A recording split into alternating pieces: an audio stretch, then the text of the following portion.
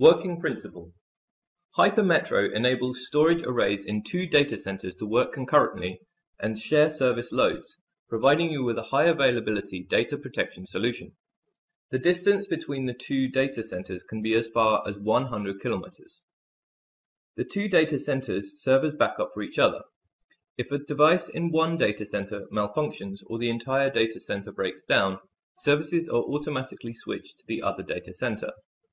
This working mode solves the problems of traditional disaster recovery centers. In addition to providing robust reliability and service continuity, HyperMetro also increases the efficiency of storage system resource use. Let's see how the I/O processing mechanism of HyperMetro works. Write I/O process.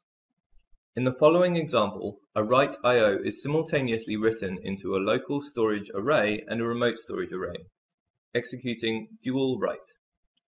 1. A host delivers a write I/O to the HyperMetro management module. 2. The management module records a log entry. 3. HyperMetro concurrently writes the write I/O to both the local cache and remote cache. 4. The local cache and remote cache return the write I/O result to HyperMetro. 5. HyperMetro returns the write I/O result to the host after receiving feedback from the local cache and remote cache. 6. The storage arrays determine whether dual write succeeds. If the write I/O request is processed successfully, the log entry is deleted. If the write I/O fails to write to the local or remote cache, HyperMetro services are suspended, and the storage array in each data center sends an arbitration request to the quorum server. The storage array that wins the arbitration continues providing services, and the storage array that fails in the arbitration stops providing services. The working storage array uses the data change log, DCL, to synchronize data in the background. After the data on the local LUN is the same as that on the remote LUN, HyperMetro services are restored. Read I/O process. Data on the LUNs in both storage arrays is synchronized in real time and can be accessed by hosts. A host delivers a read I/O to the HyperMetro management module. HyperMetro enables the local storage array to respond to the read I/O request of the host. HyperMetro reads data from the local storage array or remote storage array. If the local storage array is working properly, it returns data to HyperMetro. If the local storage array is not working properly, HyperMetro reads data from the remote storage array.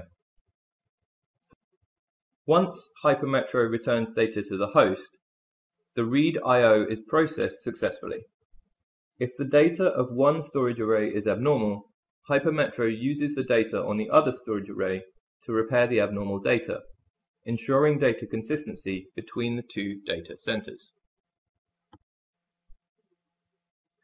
Arbitration mechanism of HyperMetro. To ensure data consistency, HyperMetro uses an arbitration mechanism to determine the priorities of services in different data centers. HyperMetro supports two arbitration modes, static priority mode and quorum server mode. Let's look at these two modes now. In both of the following examples, data center A is the preferred site and data center B is the non-preferred site. Static priority mode. This mode is used in scenarios where no third site quorum server is deployed.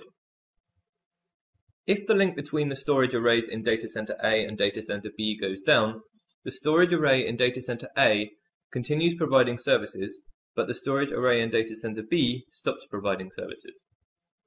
If the storage array in data center B malfunctions, the storage array in data center A continues providing services, but the storage array in data center B stops providing services.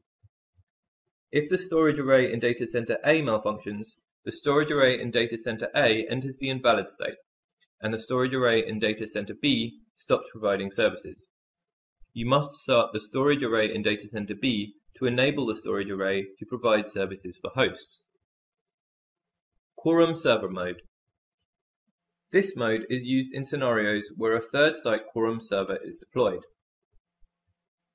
If the quorum server breaks down, the storage arrays in both data center A and data center B continue providing services. If the link between a storage array and the quorum server goes down, the storage arrays in both data center A and data center B continue providing services. If the storage array in data center A breaks down, the storage array in data center A enters the invalid state, but the storage array in data center B continues providing services. If the link between the storage arrays in data centers A and B breaks down, arbitration result 1. The storage array in data center A continues providing services, but the storage array in data center B enters the invalid state. Arbitration result 2. The storage array in data center B continues providing services, but the storage array in data center A enters the invalid state. As the preferred site, data center A has arbitration priority. Arbitration result 1 is therefore the most common result. If the storage array in data center A and the quorum server simultaneously break down, the storage array in data center A enters the invalid state and the storage array in data center B stops providing services. You must start the storage array in data center B to enable the storage array to provide services for hosts. If the link between a storage array and peer storage array is down, and the link between the storage array and quorum server is also down, the storage array in data center A stops providing services, but the storage array in data center B continues providing services. If the storage array in data center A breaks down and the link between the storage array in data center B and the quorum server is down, the storage array in data center A enters the invalid state and the storage array in data center B stops providing services. You must start the storage array in data center B to enable the storage array to provide services for hosts. If the quorum server malfunctions and the link between the storage arrays in data centers A and B is down, arbitration result 1. The storage array in data center A continues providing services, but the storage array in data center B stops providing services.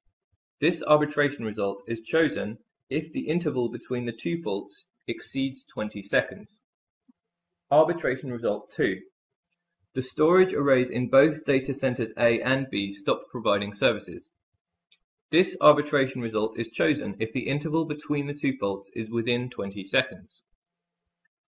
If the quorum server malfunctions and the link between the quorum server and a storage array is down, the storage arrays in both data center A and data center B continue providing services.